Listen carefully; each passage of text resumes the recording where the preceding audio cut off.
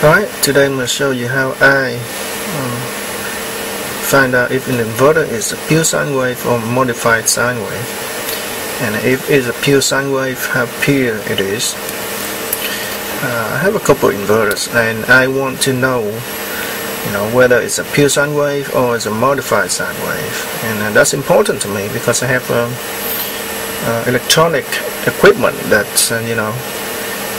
is not going to run on a modified sine wave inverter like this one. I'm going to show you how I test it. I'm not going to show you how to do it because what I'm going to do is extremely dangerous. I'm going to use a suicide cord, which one side is a plug, regular wall plug, and the other side is exposed wire. So it's extremely dangerous. I should have used a isolated transformer to plug in here first and bring the voltage down from 120 volt to about 20-30 volts, but I don't have that, so I'm just going to use this. Also, in a regular outlet there are 3 prongs: ground, the big prong is the neutral, and the smaller prong is the hot or line. So this is ground, neutral, and hot.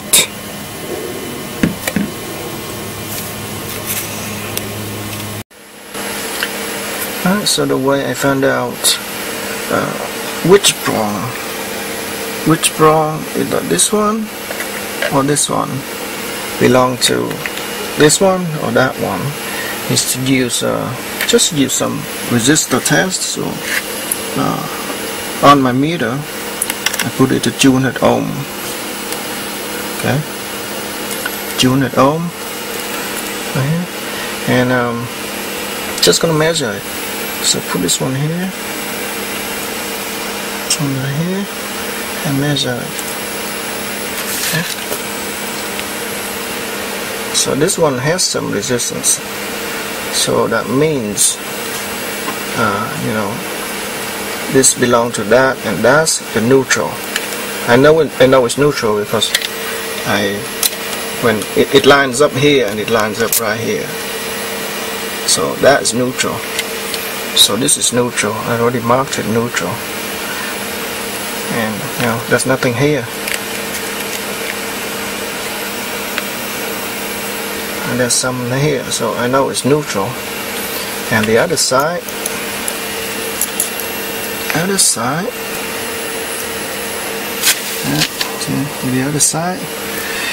is, let's see, there's some resistance, so that is hot, so I marked it black. So hot, neutral. Now I'm going to test it. So I have the setup ready. I plug in the inverter to my battery, which is 12 volt inverter, and this suicide cable go here.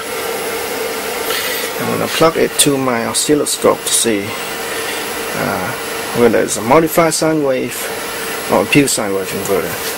So I have a 50X probe here, and I'm going to plug in the ground cable from the oscilloscope to neutral. Okay, and the other end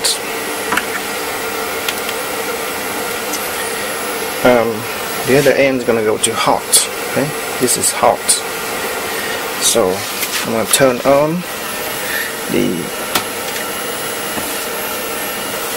inverter first. Alright, there you go, on. So this wire right now is hot, so if I touch it I'm going to die.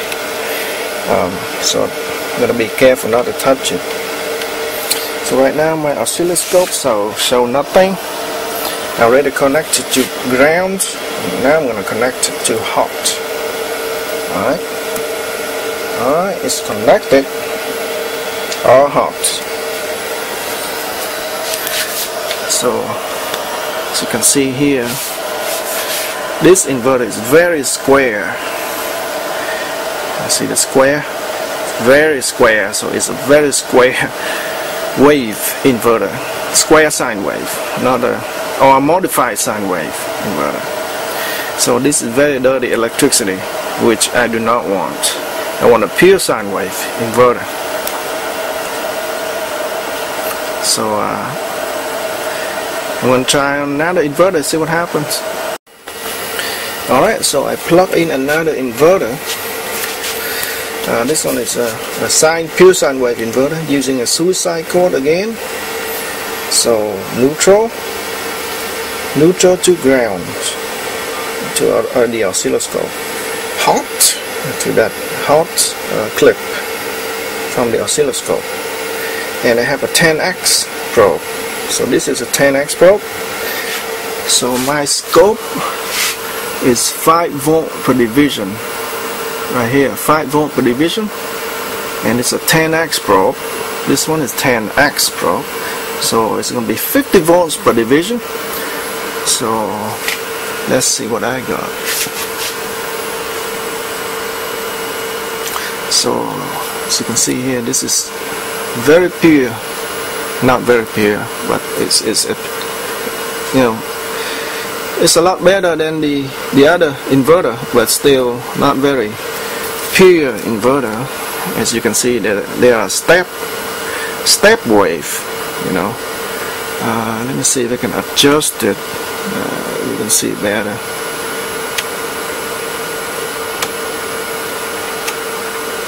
There you go.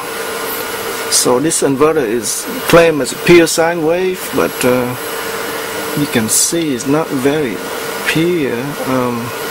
The wave is like a stepping wave, like zigzag up and down, but it still produces a sine wave.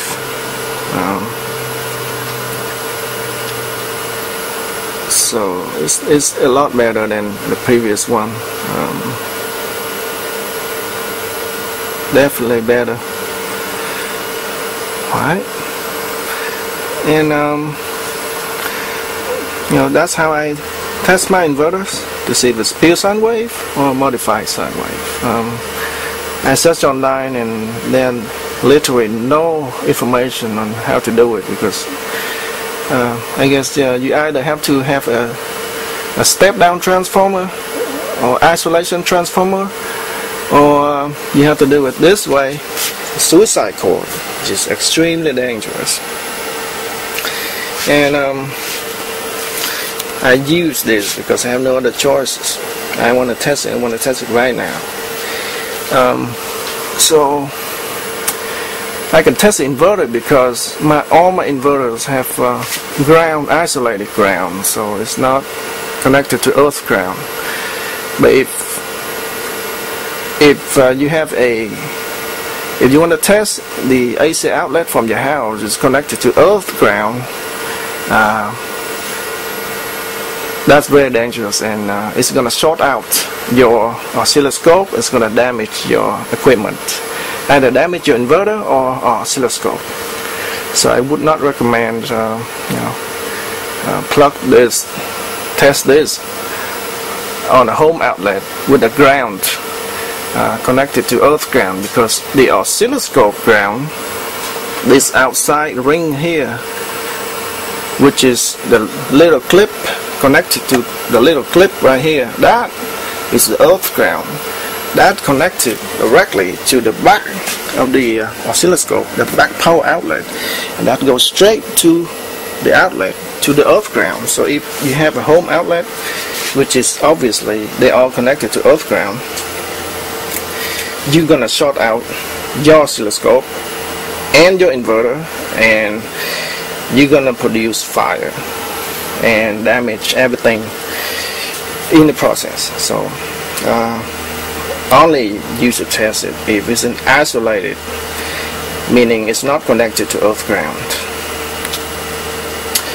Alright, that's all I have. Any question? Just fill in comment below and try to answer as best as I can. Alright, thanks for watching.